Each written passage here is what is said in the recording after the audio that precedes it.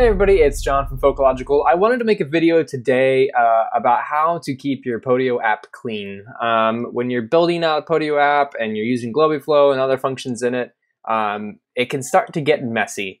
And there's many times I've come into a Podio Workspace and opened up an app and I've been like, this needs a cleanup.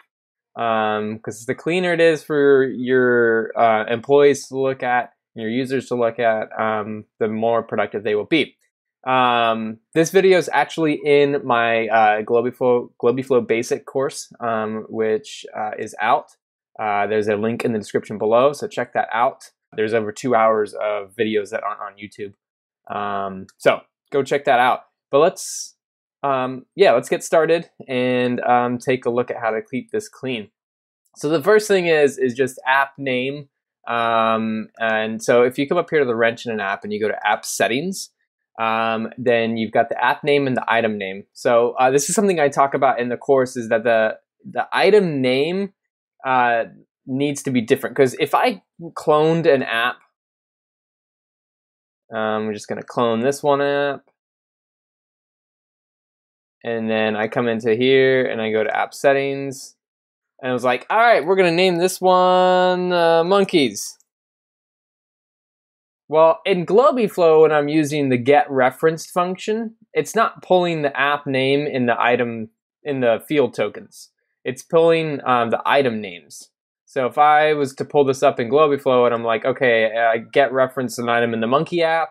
Okay, what fields do I want to use? It's going to show project as being the title before the field name. And if you've got two apps where the item names are project, then it's going to be very confusing. So always make sure that you are setting a unique app name and a unique item name for all of your apps. The next one is to pick the right view. I am a sucker for a good table view, so I use table view all the time. That's what I just prefer to have there. Now, app descriptions and instructions for creating an item, they're great to fill out, especially if you have a lot of people working in your organization and in your workspaces. It's just very helpful for them to have that information there. The advanced tab, you can't, like, if it's like a background functioning app that I use for automations, I usually have these three turned on. But don't let members add, edit, and disable comments. Those three will limit your GlobyFlow abilities inside that app. So don't have them turned on unless you really need them. Okay, so table view should now open up. And so over here on the left, I've got views. Now, every single time that you add a category field to an app, you go modify template and add a category field, it adds a view here for you, which I frankly find annoying. That's me. So what I recommend is always keep these clean, delete them if they're not actually ones that you've created, and then always have the first view created. Now, depending upon what the type of app is, I always like to call it like an active view. Let me refresh this. So what I'll do is I'll come into, like, this is a project one here, and I'm going to filter down, and I've got status, and so I'm going to only choose the ones that are active. So completed is not active to me. When I hit completed, it actually, well, in this one it doesn't go anywhere, but it's no longer important to me. The work is done. I don't need to see it. So having just these three set is my active view. Now, before I save the view, I want to point something out here. You can adjust what columns show up here. Like, maybe we don't need the email and the phone number to show up in the list view, because if we were going to call them, we're going to click into that item anyways and figure out more details. So what I can do under options is I can remove those columns. So it's only showing me the information that's important at a glance, right? Steps, I don't need to see the sales record. I don't need to see that. So now these are the most important pieces of information, and I have them right here. So I can save the view. And I'm going to call this active projects. So now I've got my active view. I'm going to make sure that it's in team views. If it's in private views, nobody's going to be able to see it. And then I could split it by something. So I can split by status. So now I know I've got 4 active projects. One of them's new and 3 of them are in progress. I can click on these and then get even down more granular detail. Now, I do want to point out this little button here is the default view. How do you make a view the default view? Well, if I make another view, and let's just say show me all the steps. And I'm just going to save this view. I didn't clean it up here, but that's fine. So for example, steps.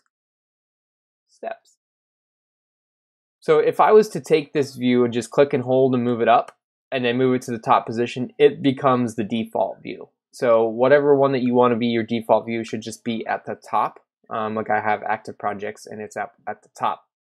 Now, the last piece here is just editing. So when you have a view and you might want to change it, like I didn't put in sorting. So let me go ahead and fix that. If I was to come and just start sorting it right now and picking something, maybe I want to create it on oldest first, because this is an active view. So if it's been there for the longest, then that might be something I want to take care of. It's giving me the save as function. So I can save as and I can overwrite the current view.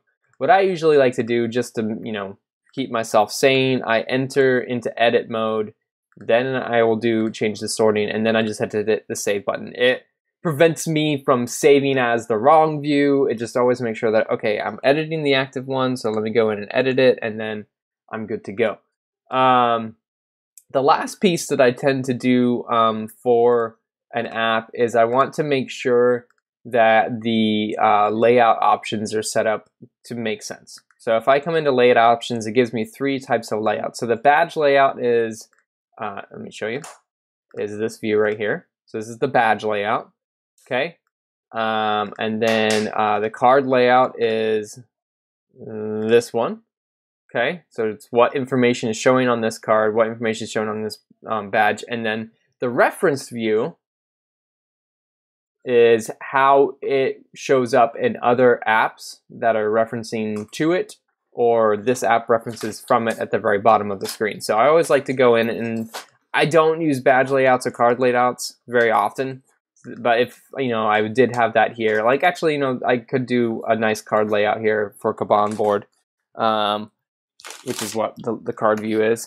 But I definitely always update the reference. So client name, the status is great to know. I could put the steps in there, and then the due date.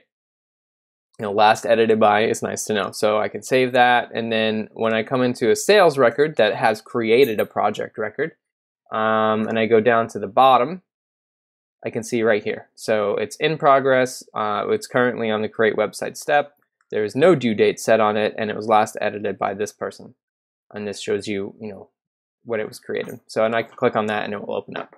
So this same thing here, here's the sales record. If I went into the sales record app and edited their layout options, so maybe I could do name, status, last edited by, if I wanted to put the phone and the email there, that could be nice.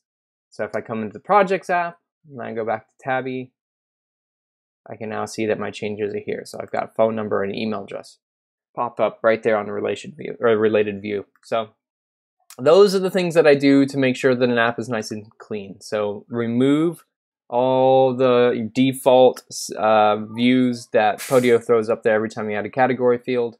And then make an active view and make it your default view. Change the columns in it, sort it the way you want it to, and then clean up the layouts in there, and the app settings too. Always make sure that there's a unique app name and a unique item name for keeping your sanity when doing GlobyFlow. But that's it. I hope that you can check out the course that I created. Like I said, there's over 2 hours of videos that go into very specific detail about every GlobyFlow flow in action. So check it out. Thanks, everybody.